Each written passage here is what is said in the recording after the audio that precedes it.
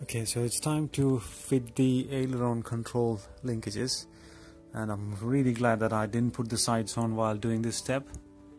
You can see you have to get in 2 washers either side of the eye bolt, and you have to do that in that tiny gap, and because I haven't got the sights, it's pretty reasonably good access.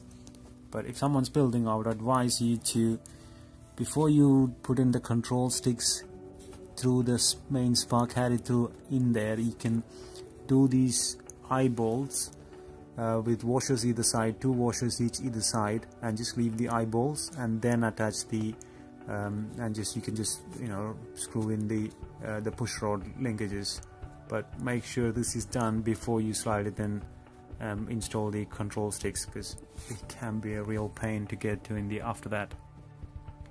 So at least even with the sides off, like, it's still reasonably good access.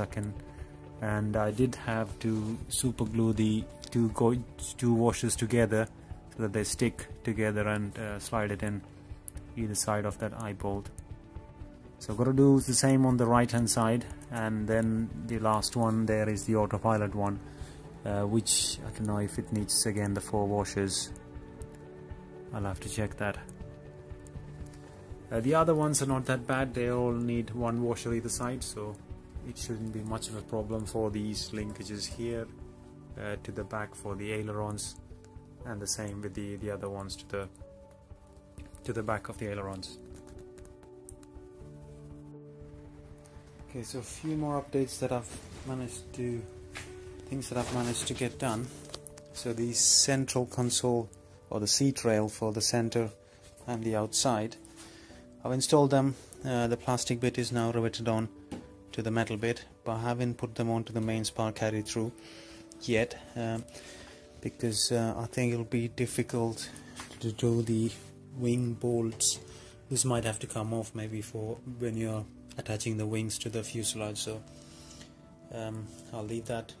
I've just kept rivets there so that it will stay in position. These clicos don't go deep enough because it's quite thick with the plastic bit on top as well. So that's the center bit done. The controls have been hooked up, so you can see left stick, right stick linkages, elevator all the way to the back.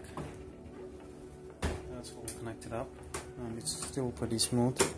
I haven't put any WD-40 on the bushings yet, so just before I finish I can put that on to get that final bit of a really smooth operation, but as it is, it's still fine. The only thing a little bit tricky on this is I will have to rivet this collar on so that especially the aileron one doesn't shift left to right, because if it does, then it will not be central anymore in that hole. So at some point I'll have to put 2 rivets in again.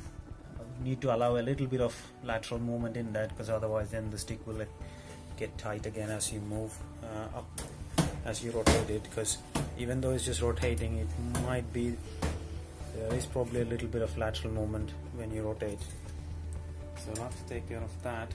But other than that, it's coming along. So the next step is to put the side skins on. Before putting the side skin, I had to dimple just a few holes along this side, and the same on the other side. So I just used the dimple die on a handheld vise to clamp them together to just get those dimples in. Yeah, so now it's time to put the skins on. Marked up all the long runs, they're all deburred and stuff. Just need a Duralac every time when I put that together.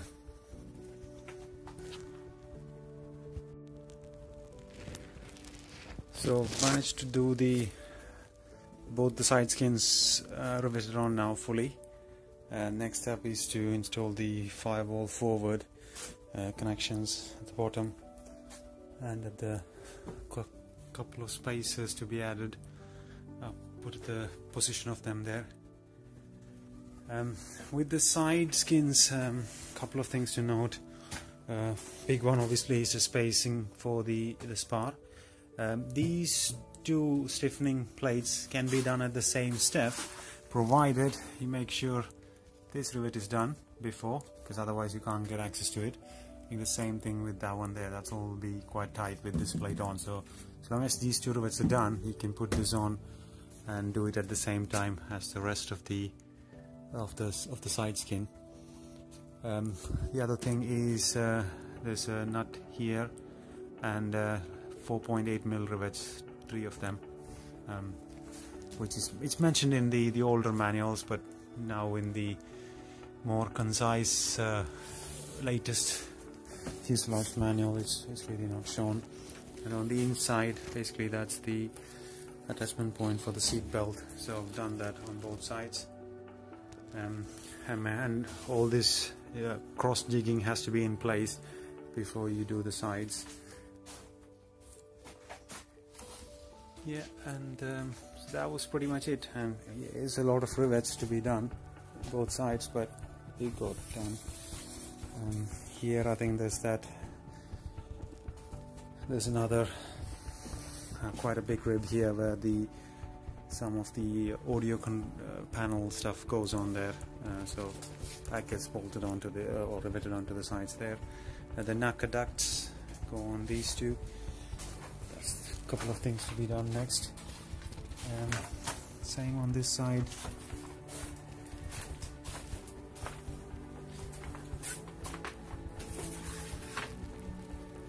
Yeah, there's joint to the rear skin.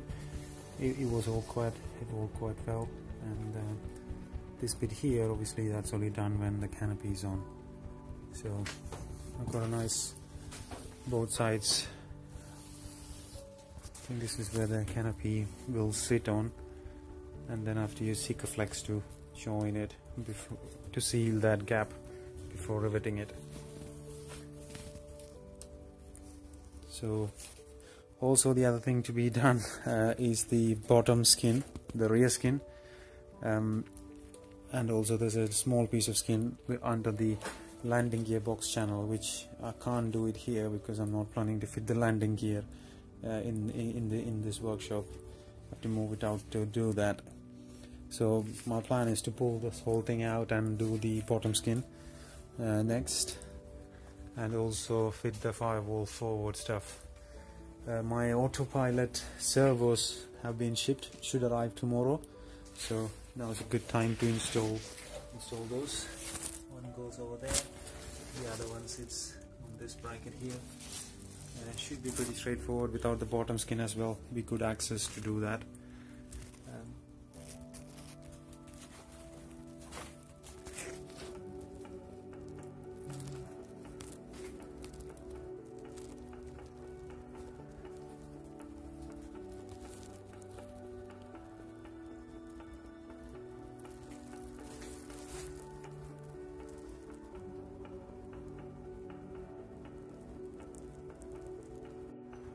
Okay, and finally I managed to install the firewall forward. So as I mentioned earlier, I primed and painted, primed and still used Duralac between the joints on everything that's attached to the firewall. All the aluminium bits that gets attached to the firewall was primed. The firewall itself, it's made of 3 or 4 stainless steel, and that should be quite good. It should last for ages without any protection. It's an austenitic grade of stainless steel, which is quite a high grade. The way you can check is if you try a magnet, you can see it doesn't stick.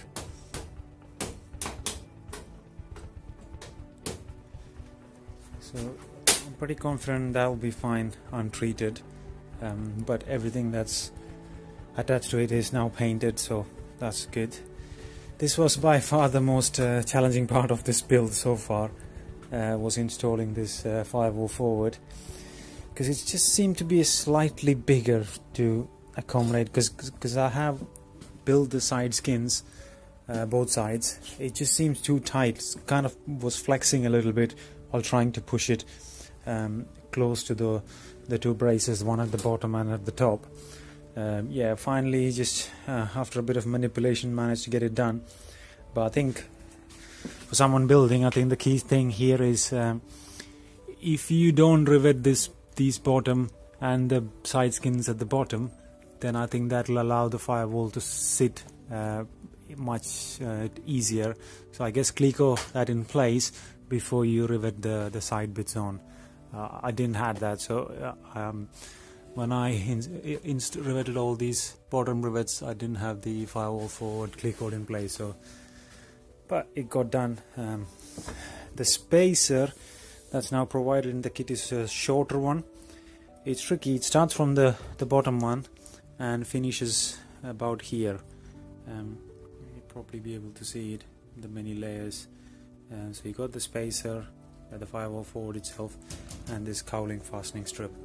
So quite a lot has to go in, so that's why I put in these copper clickos. Once now happy with the position, I'll be able to match drill a little bit to get to the right size, because 4mm rivets need to go in, all of these. So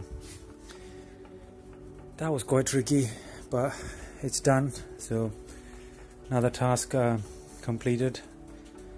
And the key thing was all these holes to line up, because that's where the engine mounts will go, top and bottom. They're all very well lined up. All the rivets at the bottom seems to be fine as well, access wise. Obviously everything here I can do the rivets from the front. There are a few at the bottom, and I did all of this before I put in the firewall at the bottom. So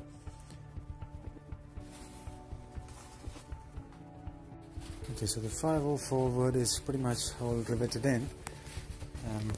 All the bottom rivets are done, the side ones, I just need to do the sides. Some of these two were a bit tricky to get to, so I think you should be doing these before you put this on, otherwise it's hard to get the ones there as well on the top. I still need to finish one of the rivets there, which I don't know how to get to with that old rivet in place. But apart from that, it's pretty solid now. The space is all in, it's nice and neat. I think the gap is pretty good. The last hole just didn't match, and the last one, so I had to drill another one there. I don't think that's going to make a difference, but everything else is perfectly aligned, so not bothered of that last one. There's something goes here for that battery box, so that's to be riveted. I also did the first center skins that attaches to the firewall along with the same step. Also pulled out the whole thing and installed the rear bottom skin. That was quite tricky getting that done, but in the end it was fine. So now it's time to put in the avionics. I think now is a good place to do that. Everything is still open, the controls are still quite nice and smooth. I need to fit the autopilot servos, the push rods for that. Need to run the fuel lines through the middle. I think that they're all included in the firewall forward kit, so I'll go through that next. And all the foam insulation, I might try and put some insulation at the back of the firewall as well. So hopefully with a few days during the Christmas break I can get most of that done. So I guess probably this is the last video of this year. So have a nice Christmas and Happy New Year everyone. Bye.